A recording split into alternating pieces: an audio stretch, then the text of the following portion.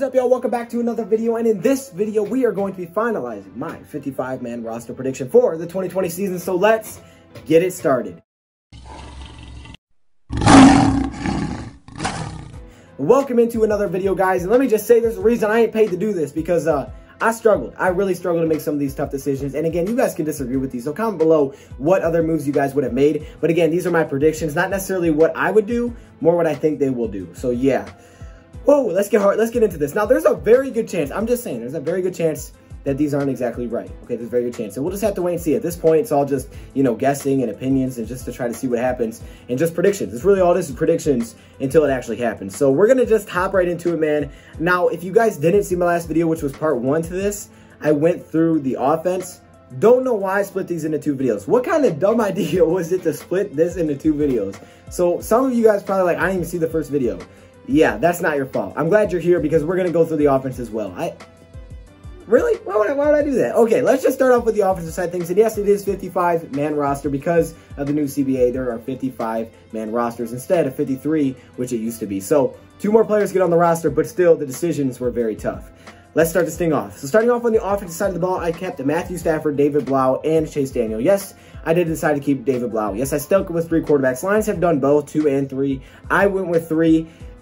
I mean, I just feel like last year you went through 3 quarterbacks. It's probably not a bad thing to have 3, you know, on the 55-man roster. I like David Blau's potential. I really do think he has a lot of upside. If you guys want to see a video just on David Blau, I did one really recently, so definitely go check that out. Just go to the videos, scroll down a little bit, and you'll see a video on David Blau. So definitely check that one out. Now, that's your 3. Now let's hop over to the running back position, and here's where the tough decision started. If you guys did see my first video, you will know that this pretty much the whole positional group here was down to Ty Johnson or Bo Scarborough. I ended up having to make a decision. Now, Lions could keep both. They could say, cut the fullback, keep Joe Dahl, who can do that, you know, move Bo Scarborough there, whatever you have to do, I'm keeping both. You could do that. I would not be shocked because these guys have a lot of upside, and there's reasons to argue for both.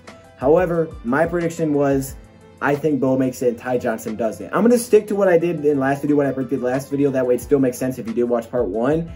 But yeah, I'm going to keep, you know, Bo Scarborough of Ty Johnson. And my reason was this. And I think there's also a case for Ty Johnson. My case for Ty Johnson is that Bob Quinn drafted him. Bob Quinn drafted you. So obviously he liked you, okay? He drafted you. He picked you in the draft. So he didn't have to do that. He actually liked you. He must have liked you if he would have drafted you. And a lot of people don't think about it. This could be a returner. This guy was a returner in college as well. However, on the Bo Scarborough side of things, yes, Bob Quinn didn't draft him, but he was brought up from the practice squad, and every year it seems like the Lions are trying to bring in power backs, right? Every year, LeGarrette Blount, Mark Thompson, C.J. Anderson, they try to bring in these big, powerful running backs, and it never seems to work out because they're always past their prime.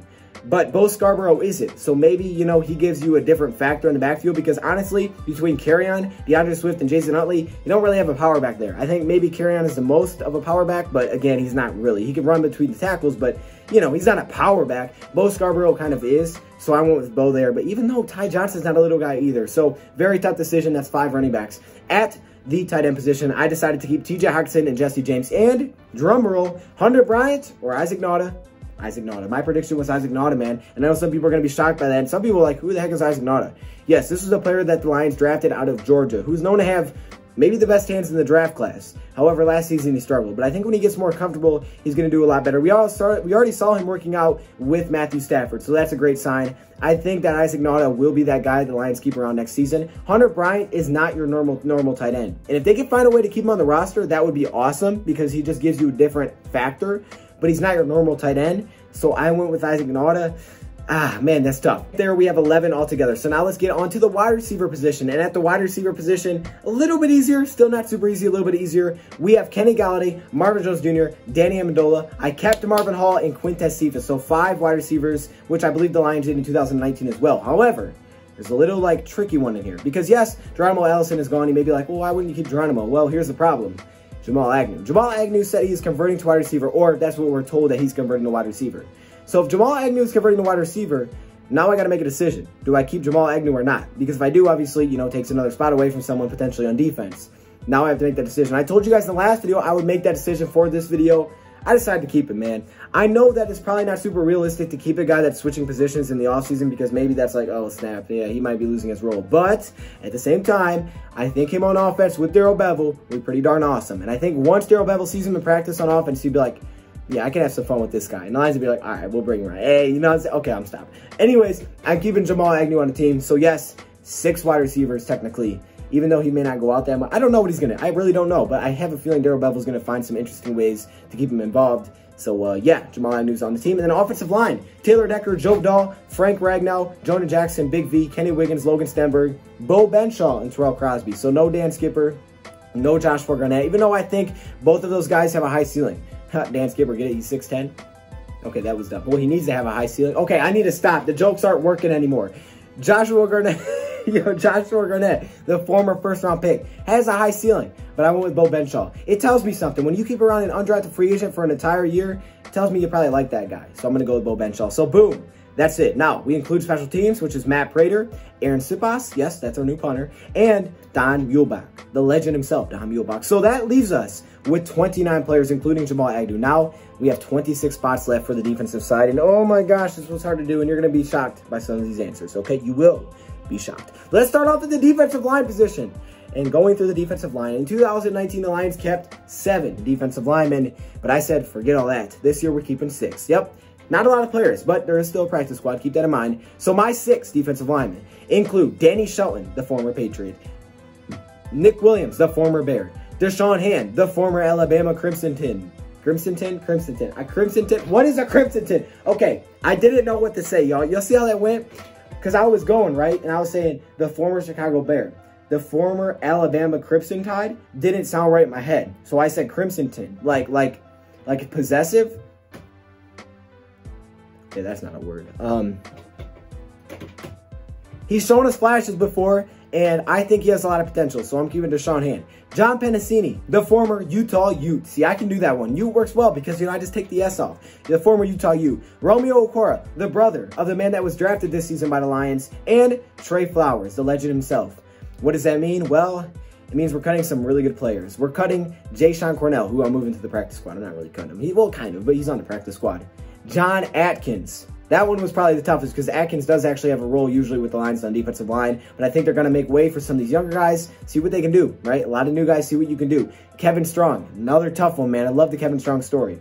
Olive Sagapulu, I think that's how you say his name, and Justin Herron. Now moving on to the linebacker position. The first linebacker is Jamie Collins, clearly, right? Next up, we have Julian Okwara, who will be our jack role this season. Christian Jones. Jared Davis, who may not be here after this year. This could be his final year on our roster. We declined his 5th-year option, guys. That's crazy. Jelani Tavai, the former Rainbow Warrior. That's good stuff. Austin Bryant, the former Clemson Tiger. See, everyone works except for dang Alabama Crimson Tide. Why? Come on, man. Jalen Reeves-Maybin, the special teams specialist. I love saying that. I really like Reggie Ragland as well as Elijah Lee. I mean, both these guys we signed this offseason. Granted, they were cheap contracts, but still, Elijah Lee is a special teams player. I watched him. He had a pretty nice role before. I was watching him a lot today, and I saw some good, but he never popped off to me. And I was just like, okay, I feel like he reminded me a lot of Jalen Reeves-Maybin. And if I'm keeping Maybin, why would I keep Lee? Jason Cavanaugh, the former Raider. Christian Sam. Just some hard decisions. Anthony Pittman. So that is what your linebacker position is going to look like. Now, moving on to the cornerback position. In 2019, the Lions kept 7, and this season, they do something similar. The Lions keep Jeffrey Okudah, Justin Coleman, Desmond Trufant, and Omani Oruwariye, which is your 4. Easy. Dale Roberts, easy. That's 5. Oh, snap. No. Why are you doing this to me? Why are you doing this to me? Tony McRae. Tony McRae, who was with Braden Coombs, who is now our special teams coordinator. He's got the leg up. So, boom, they're familiar. He's going to make it. D. Virgin or Michael Ford? Do I keep D. Virgin, right? D. Virgin, the special teams player, 77% of special team snaps, never plays defensively. I think he had 1 defensive snap all last year. Or Michael Ford, who could play both defense and special teams. 54% of special team snaps. I went with Michael Ford. I feel like Michael Ford has more of a role defensively, and he can play a little special teams, and I kept Tony McRae, so I don't need to keep D. Virgin. Michael Ford, welcome to the team. I mean, you're already on the team, but welcome back to the team. That's all right. Moving on to the safety position, our final 5 players that we have is easy. Tracy Walker-Duran Harmon, Will Harris, Jaron Kearse, and C.J. Moore. So, boom! That is it, y'all. That is my final 55-man roster prediction. Let me know some of the things that you would change. What do you think will happen for 2020? Thank you for watching, and I'm out.